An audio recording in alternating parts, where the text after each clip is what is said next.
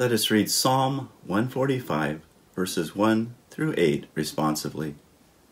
I will exalt you, my God and King, and bless your name forever and ever.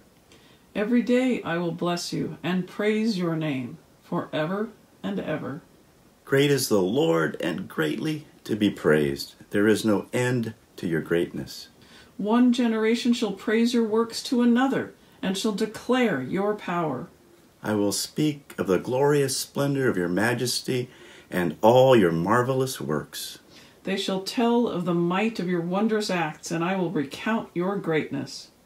They shall publish the remembrance of your great goodness. They shall sing joyfully of your righteousness.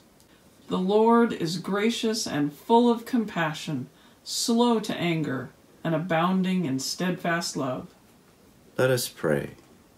Loving God, you are faithful in your promises and tender in your compassion. Listen to our hymn of joy and continue to satisfy the needs of every living thing, that all the creatures may bless your name, O God, Father, Son, and Holy Spirit, both now and forever. Amen.